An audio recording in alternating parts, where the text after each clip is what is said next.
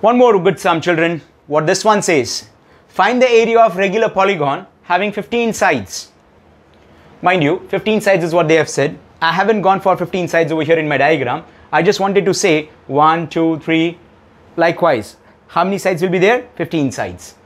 Find the area of regular polygon with 15 sides, which is inscribed in a circle. Which is inscribed in a circle of radius 4 centimeter.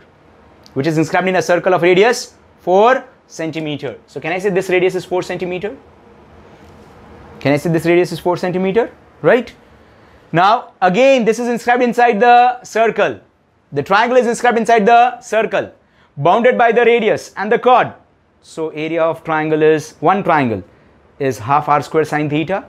But the question over here is, we don't know theta. We don't know theta over here, children. Now I shall give you a very simple answer. Let me start my solution with radius is 4 centimeter. Radius is 4 centimeter. Angular measure theta. For a polygon, the central angle is 360 by n. For a polygon, the central angle for any polygon, central angle is given by the formula. You have learned this in your lower classes, 360 by n. If not, then you will learn it right now. What is n? Where n is the number of sides of a polygon. What is n? N is the number of sides of a polygon. So it is 360 by 15. Why? Because number of sides are 15. 15 ones are 15 24 times 24 degree. This is how we actually worked out. There are many who got answer logically. Sir, since they have given sine 24, so answer has to be 24. The value of sine 24 being given from their side. That means, what is that? That's nothing but the central angle. That's nothing but the central angle. Now what? What is area of one such triangle with theta 24 and radius 4? Can I say area of one triangle is half r square sine theta? How many such triangles we have? 15 sided polygon, so 15 triangles. Therefore, area of 15 triangles is 15 into half r square sine theta. 15 into half. R is 4 into 4.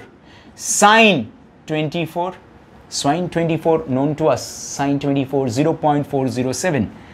So 15 into half into 4 into 4 into 0.407 cancels off. 8 5 8. 15 into 8. 15 into 8 into 0.407. 120 into 0.407. When you multiply, you get answer as 48.84 square centimeter. Actually, when you multiply, you get 48.840. We restrict ourselves to write down as 48.84 square centimeter. That's nothing but area of regular polygon. So instead of writing area of 15 such triangles, I shall write down area of regular polygon, or you can say 15 sided polygon is 48.840 square centimeter, right?